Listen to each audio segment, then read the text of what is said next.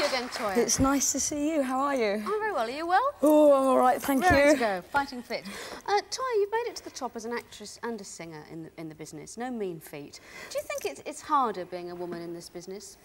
I keep forgetting I am a woman. No sort of innuendos there. I just sort of plough ahead and get on with things. The biggest difficulty I've always found is people think because you are a woman, maybe you are a bit weak. You have weaknesses. You're not business-minded, things like that. And that I found a problem is, in a way, always feeling that I have to prove myself, to prove that if anything, I'm equal. If not better than men. No, yeah. Sorry, I couldn't resist that. So do you think you have to, in fact, become tougher to prove that you are as tough? No, you've got to be really level-headed.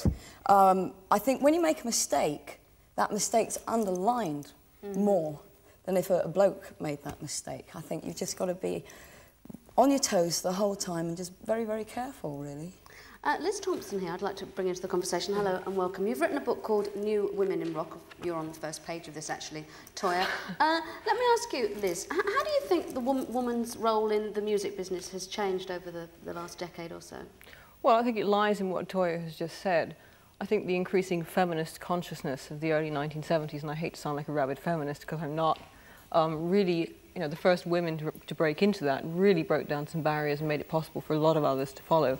And I think the punk explosion of 1977, I mean, really brought with it, I'm sure Toyah would agree, a whole lot of people who really leapt on stage and played lead guitar and bass guitar and drums as good as any man ever did. I mean, the Honeycombs' token female drummer way back in 1964, you know, had nothing on these people.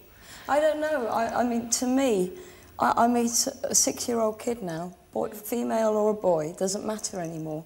They're so far ahead. They're so much more intelligent than when I was that age, right. And I think it's a natural progression.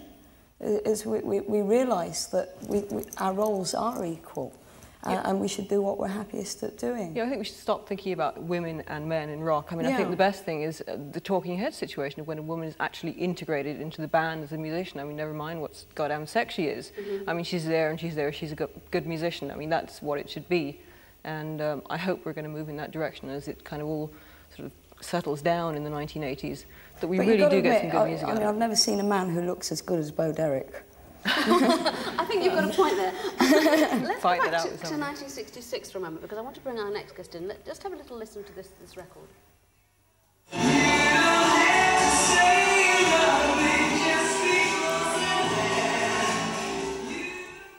You Don't Have to Say You Love Me, which of course a huge hit for Dusty Springfield, was co-written by Simon Napier-Bell. Hello, Simon. And You Don't Have to Say You Love Me is the title of your book, which really does take the lid off the music business. Tell me, what do you think about what these two have had to say about women's role in the music business? Well, I heard Liz just now say she thought that we shouldn't talk about women or men in rock, and I'm amazed to see she's got a book here called Women in Rock. That's a good point. Yeah. You fell into that one slightly, I suppose. Yeah, I fell into it, true. I mean, why write a book on new women in rock? I mean, why not do a book on short people in rock? I mean, it's true. I think it's just interesting that at this point in time the charts are simply flooded with women musicians. I mean, I just think that's an interesting social phenomenon, and perhaps it's more interesting sociologically than it is musically. Simon, just back to you for a moment, because you actually went into the music business sort of as an accident, didn't you, really? More or less, yeah. I mean, You Don't Have to Say You Love Me just happened, didn't it? Yeah, well, a friend of mine phoned me up. She was Vicky Wickham, who used to produce Ready, Steady, Go, and she phoned up. She had a song which Dusty Springfield had brought back from Italy, and we wanted some Italian, English lyrics for it. So I said, fine, it sounds quite easy, and we just sat down and did them in about 10 minutes. I mean, it's quite easy because it was rather funny. I said, it's Italian, and it's got to be very passionate. It's got to be, I love you. And she said, oh, no, that's terrible. So I said, you love me. And she said, it's just as bad. So I said, well, you don't love me. She said, oh, it's getting better. And 3 more words made the pattern. You don't have to say of course, everyone analysed the real true meaning behind this. Yeah, it was just doing the song quickly, that's all. You got into management after that. You managed the Yardbirds. That sort of just happened for you as well, didn't it? They kind of well, what happened is I thought writing songs perhaps wasn't what I wanted to do, and she suggested managing, and I put together a duo as a black girl and a white boy, and I promoted them rather pushily and drew a lot of attention to them and myself, and then the Yardbirds just phoned up and said, well, I managed them. It sounded like a nice idea. I said, OK. Did you know much about it there Nothing at that stage? At all. Absolutely nothing. No. But you just managed to sort of coast along on instinct? Well, I knew about business, so you just applied business to a new area and kept one step ahead of them. Now, Toyah, of course, you've been managing without a manager for the last couple of months. And how has that worked for you? It must be... Oh, it's been terrible. It's just been... I mean, I chose, well, the whole band chose to go without a manager for a bit. We didn't intend to manage ourselves because that's a bit pretentious. We're not that clever. It's just too busy. I think the manager's job is one of the hardest jobs. He's got to be everywhere. He's got to be your wet nurse. He's got to be your nanny, everything. And I have found it quite hard not having someone to phone in the morning. I wake at 6 in the morning with these ludicrous ideas, write them all down, and then phone them at 6? Don't ask me to manage it. Yeah, well, I expect to I've got another group who phoned me till 4 the night before. Really? But I expect to pick the phone up and say, look, you've got to do this, help me, I've got this idea. And I had no one to do it to. So I do think managers are a treasure, but they're just so hard to find these days. The business is overcrowded. You didn't know you were matchmaking. No, that's right. What about the dangers, though, of being ripped off, Toyah? I mean, there's a wonderful quote that I read of yours the other day which said, you're going to study law next so that you don't lose any more money. I mean, have you made money? Yes. Good. Yes. Oh my God, I'm getting in deep water. Yes, we have, while we've been on our own, we have, but I'm not saying that our manager ripped us off, we just didn't get on with him. He wasn't right for us.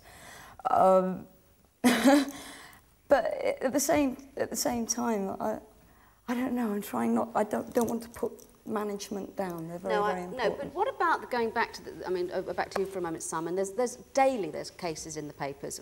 Sting currently suing, Gilbert O'Sullivan, the Bee Gees, all suing management or record companies. Let me explain that Sting was suing Virgin over a contract which is exactly the same as his own manager signed other writers to. Right. So this isn't a matter of really anyone being ripped off. It's a matter of a manager saying, look, we can get some money here, let's have a go. And, you know, that's a quite different situation from what you're talking about. I don't usually find groups are ripped off. They very frequently think they've earned money they haven't earned. They don't understand how much they're spending. But what about back in the 60s when groups were signed up and they were offered 50 quid a week and then go off and do all the gigs under the sun? The 60s, it was very, very different. There was still that situation where people could be paid a salary and the manager could earn the money. There was also a situation that generally managers had a very strong creative side. They put the groups together. They had the ideas for the image and for the music. But generally nowadays, a manager, if he's going to be successful, should think of himself in the same way as a lawyer would think of himself. You know, the group of your clients, and you're there to help them and to make sure that they get what they want. There's a quote in your book that says you can make as much money having a number one as from having a flop. Can you explain that? It just doesn't really make sense. Well, the business is really based, the record business is based on record companies thinking they found something good. Yeah. And record companies don't really know something good from something bad, nor does anyone else in the business. It's a very unpredictable business. So if you can go in there and persuade them that you've got something fantastic, they do come up with amazing advances. It's not that unusual to hear of $1 million advance, or $1 million advance. And perhaps if you're selling them something which isn't going to happen, you're doing what you just said, making $1 million out of a flop. Yeah. What about record hyping? Do you think that, I mean, back in the 60s and now, do you think the way it's done has changed very much? The way it's done, completely different, but the morality is the same. I mean, you really can't say there's any difference between now, when a record company employs a marketing expert who's got a degree in university in marketing, devises a clever method of marketing a record into the top 40 before it's justifiably a top 40 popular record. That's really exactly the same as the 60s, when you just phoned up and bought a place by asking the music paper how much they'd charge for 28 or 29. It does really mean, though, that if record hyping is going to go on, that the public aren't really having the chance to buy the records that they like. Oh, yes, they are. I don't believe there's a single record in the top 30 which is not genuinely popular. What the record hyping does is it gets a record into, say, the top 75 before it's genuinely a popular 75 record. Can I just ask you, Liz, finally, do you think there's any outstanding female around at the moment who is not actually come through because of bad management? Well, if they've not actually come through because of bad management, then we don't know about them yet. I think there are a lot of interesting bands on the London club scene, and I hope some of them will break through. Jam Today is just one such feminist collective. But I mean, I think rock basically, I hate to say this in front of a rock star, is basically a fairly transient genre. And I think what will happen is what always happens, that the ones who don't have so much to offer will fall by the wayside, and the ones who have something genuine to say, like Toyah, like Kate Bush, like Joan Armatrading, and a number of others, are really going to build on their talent and expand and be here at the turn of the 80s if we're all here. I think the most important thing is to keep the big business ideas out of it and keep entertainment as entertainment. Yeah. Really do. Well, we'd like you to do some more entertainment for us now, yeah, Toyah. I want to get up. Off you go. Thank you. Thank you all very much. It's very interesting to talk to you.